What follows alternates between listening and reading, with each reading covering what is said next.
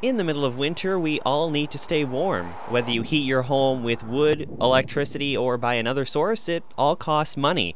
But the provincial government wants to put cash back in your pocket. The Home Energy Assistance Program was introduced in November of 2010. It gives eligible New Brunswickers a $100 rebate.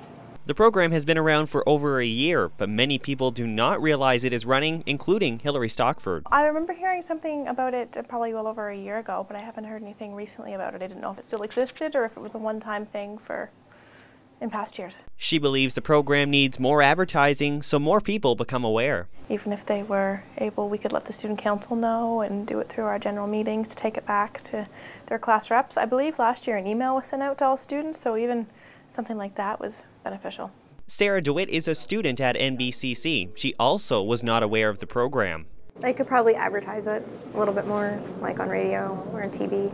To qualify, your total family income had to be less than $28,000 in 2010. You must have been a resident of New Brunswick and have filed a tax return.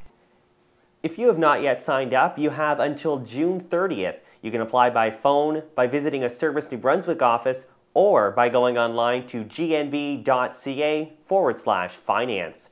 In Woodstock, Brad Perry, Community College News.